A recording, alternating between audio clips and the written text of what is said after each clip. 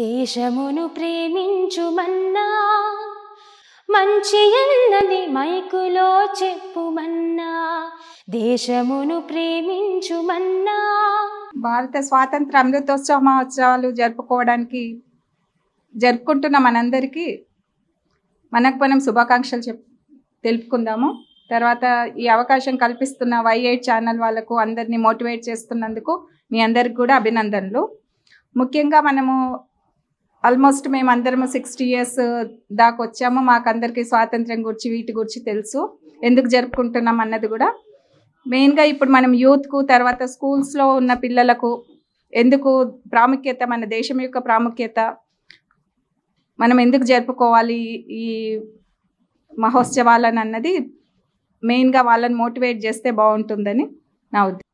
దేశంను ప్రేమించమన్నా మంచి అన్నది మైక్లో చెప్పుమన్నా అన్నట్టుగా పిల్లలకు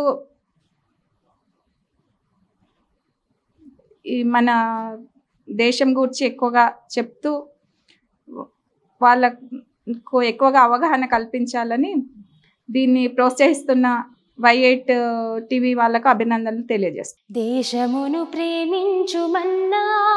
ఆజాదీ కా అమృత్ మహోత్సవ్ సందర్భంగా అందరికీ శుభాకాంక్షలు. మనము ఇప్పుడు 60 ఏండ్ల దగ్గరికి మేము వచ్చాము. బట్ మీరు అందరూ కూడా పిల్లలు, మనం 75 సంవత్సరాల వసంతోత్సవాలు జరుపుకునే సమయంలో అందరికీ తెలిపేది ఏంటంటే విషయము, చాలామంది మన దేశాన్ని విడిచి అందరూ పై చదువులకు పై దేశాలకు పోతున్నారు. పై దేశాలలో ఉండాలని అందరూ కోరుకుంటున్నారు. చదివేది ఇక్కడ, సంపాదించేది అక్కడ.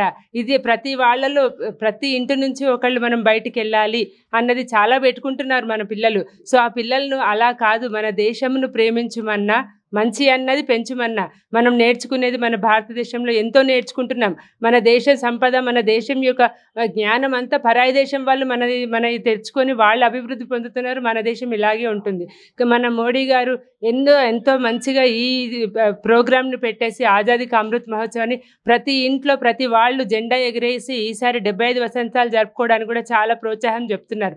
ఇలాంటిది మనం ప్రోత్సాహం చెయ్యాలి అంటే స్కూల్ చిల్డ్రన్ నుంచి స్టార్ట్ కావాలి. ఇది పిల్లలు అంటే ప్రతి పిల్లలు, ఇది మన ఇంజనీరింగ్ విద్యార్థులే కావచ్చు, మెడికల్ విద్యార్థులు, స్కూల్ నుంచి స్టార్ట్ అయితే ప్రతి వాళ్లకు ఏ కంట్రీకి పోదాము, ఎక్కడికి పోదాము, ఎక్కడ సెటిల్ అయిదాము, ఆస్ట్రేలియానా, అమెరికానా, కెనడానా, ఇవే ఆలోచనలు ఉన్నాయి. కాబట్టి ఈ ఆలోచనలు తగ్గించుకొని మనము మన దేశం మీద ప్రేమను పెంచుకొని మన దేశాన్ని మనం దాన్ని అభివృద్ధి చెందించాలి అని అంటే అది స్కూల్ నుంచి స్టార్ట్ కావాలి.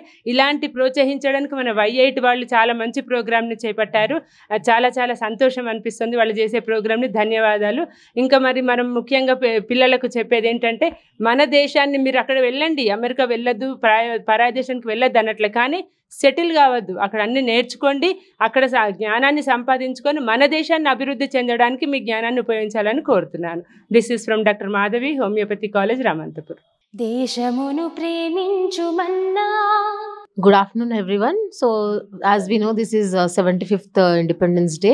This is called as Azadi Ka Amrut Mahotsav. So, we celebrate every year as 15th August.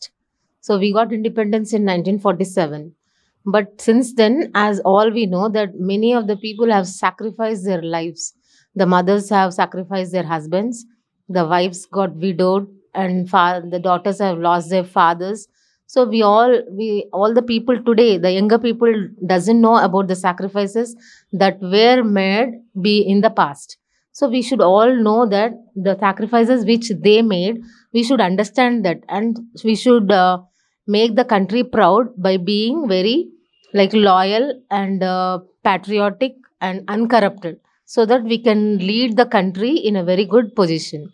So being a doctor, I am blessed. And I am a citizen and part of my country like India, because I can serve many poor people, and I can do as a free service as I am a doctor by profession. And I tell all the people to be very work oriented and uncorrupted, and do something to the nation that we should feel very proud of. Thanking you, and this is Dr. K. Ambika, working as a assistant research officer in Government Homeopathic Hospital. Thank you. దేశమును ప్రేమించుమన్నా.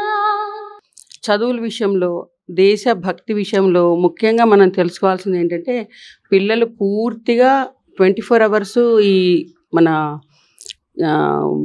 ఫోన్లతో ఆడుతున్నారు, knowledge వస్తుంది కరెక్టే. ఆ knowledge అనేది ఎంతసేపటికి abroad వెళ్ళిపోదాం, అబ్రాడ్లో ఉండిపోదాం, అబ్రాడ్లో చదువుకుందాం, అబ్రాడ్ లాంగ్వేజెస్ నేర్చుకుందాం, నాకు లాంగ్వేజ్లో ఇన్ని వచ్చాయి అంత వచ్చాయి అనేసి అని 1 year వేస్ట్ చేసి కూడా వాళ్ళు వీసా రాకపోయినా ఏది రాకపోయినా కూడా వెయిట్ చేసి ఇబ్బంది పడి కూడా అక్కడికే మొగ్గు చూపడానికి కారణము నేనైతే పిల్లలు అని అననండి. కారణం ఏంటంటే తల్లిదండ్రులే అంటారు. ముఖ్యంగా వాళ్ళకి ఫస్ట్ వాళ్ళకి ఏం చెప్తారంటే, నాన్న నువ్వు బాగా చదువుకో, ఇక్కడే ఉద్యోగం చేసుకో, ఇక్కడే ఉండు అని చెప్పట్లేదు. నువ్వు అబ్రాడ్ వెళ్ళాలి. అదే పల్లెటూరు వాడైతే హైదరాబాద్ వెళ్ళాలి, హైదరాబాద్ వాడైతే అబ్రాడ్ వెళ్ళిపోవాలి. ముఖ్యంగా వెళ్ళిపోవాలి అసలు వాళ్ళకి ఉన్నా లేకున్నా కూడా. అట్లా అది ఆ అభిప్రాయాన్ని వాళ్ళు చిన్నప్పటి నుంచి కూడా వాళ్ళకి కలగజేసేటప్పటికి అయినా కాకపోయినా లేజీగా 2 years H1 వీసా రాకపోయినా ఏది రాకపోయినా కూడా వెయిట్ చేయటము. దాని తర్వాత ఇక్కడ చదువుకొని ఏదో సామెత చెప్పినట్టట పల్లెటూరులో చెప్తూ ఉంటారు, మన గడ్డిలో మన పొలంలో మేసి పక్క వాళ్ళ ఇంట్లో వెళ్ళి పాలిచ్చినట్టు ఆవు విధంగా. అట్లా కాకుండా ఇక్కడ చదువుకొని ఇక్కడ లేకుండా వేరే దగ్గర అంటే వేరే దేశాలలో వేరే కంట్రీస్లో వెళ్ళేసేసి మన జ్ఞానాన్ని పెంచుతున్నారని ఒక రోజున నాకు ఒక సన్నివేశం జరిగిందనమాట, తెలిసింది. ఆ సన్నివేశం ఏంటంటే, కలాం గారు డిఏవి స్కూల్ నుంచి పిల్లల్ని కొందరిని సెలెక్ట్ చేసుకున్నారు. ఆ సెలెక్ట్ చేసుకున్న పిల్లలలో 2-3 పిల్లలు చెప్పిన మాట ఏంటంటే, ప్లానిటోరియంలో మన కలాం గారు ఒక ప్రోగ్రాం పెట్టుకున్నారు. ఆ రోజున మొత్తం సైంటిస్టులు అంతా వచ్చారు, ఒక 24 members వచ్చారు. ఆయనకు ఉన్నటువంటి స్కెడ్యూల్లో 1 minute మాత్రమే ఈ సైంటిస్టుల గురించి మాట్లాడాలనుకున్నారు. ఏంటి అదంటే పోర్నెస్ ఆఫ్ ది మన ఇండియాలో ఉన్నటువంటి పోర్నెస్ని ఎలా అంటే సైంటిస్టులు అందరూ తీసుకెళ్ళి అక్కడ అమ్ముకుంటున్నారు.